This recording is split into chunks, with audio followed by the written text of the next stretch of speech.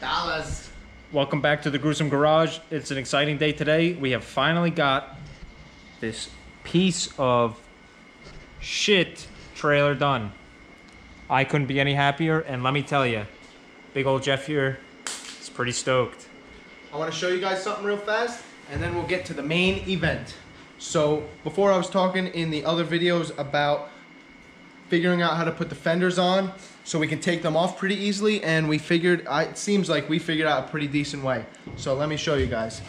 As I showed before, my father made these pieces of wood. So we ran carriage bolts through those, and we have nylon lock nuts for 3 of the tabs, and they come off super easy so we can pop the fenders off.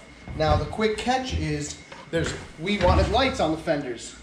So we decided that the easiest way to do this is, if you look down here, I don't know if you can see, guys, but I put a plug right on the fenders, so we can pop the plug off the wiring, and we can take the fenders off, and we can put our Jeeps, whatever the hell we want, Unimogs, 5.5 tons, deuce and a halves, whatever we need to, we'll throw it right on here, no problems.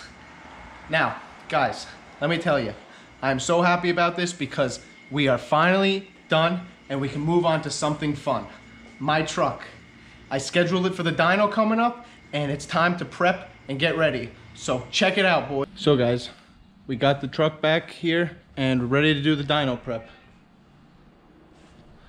We're gonna start by doing the U-bolt straps because a few weeks ago I decided to absolutely destroy my drive shaft U-bolts. The straps decided to blow out on the highway. I guess maybe it was the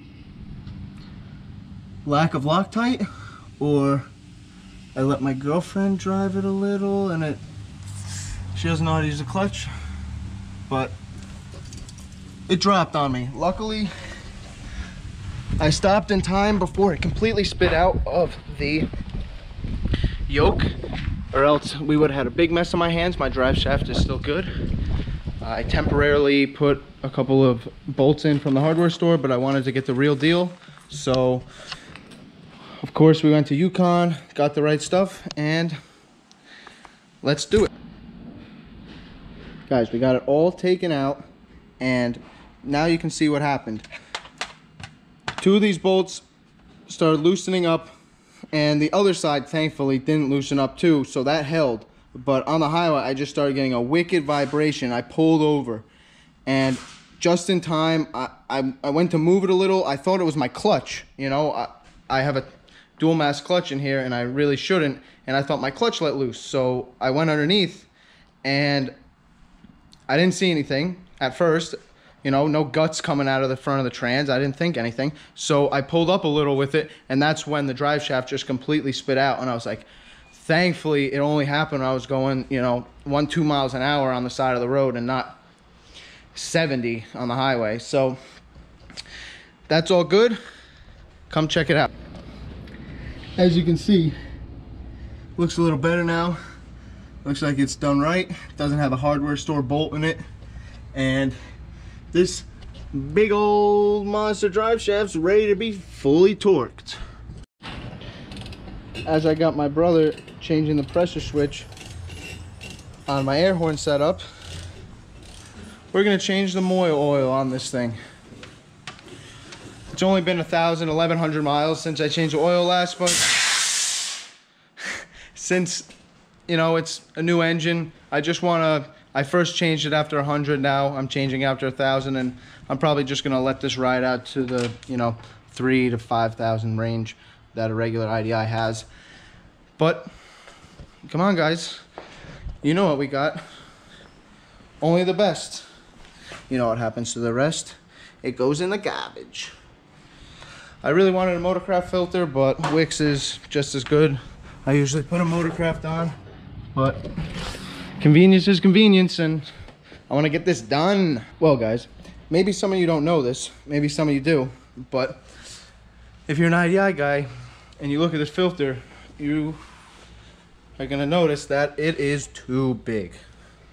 That's because it's not from an IDI. This is a very common change. It is a OBS Power Stroke, probably in other Power Strokes too, but I know it works for the OBS Power Stroke oil filter. It holds twice as much as an IDI oil filter, and apparently the filtration is much better. So if you guys are curious, there's the part number. It's a lot more readily available at the auto parts store. A lot of times it was hard for me to find the correct oil filter, and also they're like $10-15 at the auto parts store, where the IDI filters were like $15-20. So there's your little IDI hack for the day. Another stupid thing that I always do is, if possible, a lot of these stupid new Jap cars and imports like to put the oil filter sideways or the other way, like completely upside down, so you can't really fill the oil filter. But especially with these old trucks that, you know, that you just sunk a lot of money into, you really don't want to run the thing dry for a little bit. So I always pre-fill the oil filter, especially when it holds a whopping 2 quarts. Like I said before, the stock IDI holds 1 quart of oil. This holds 2 quarts. So she's a real full sender, boys and girls.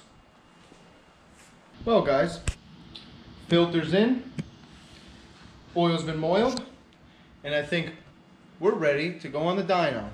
I am very excited. I don't think she's gonna make extreme amounts of power because, you know, it's an IDI, but hopefully she makes more than stock.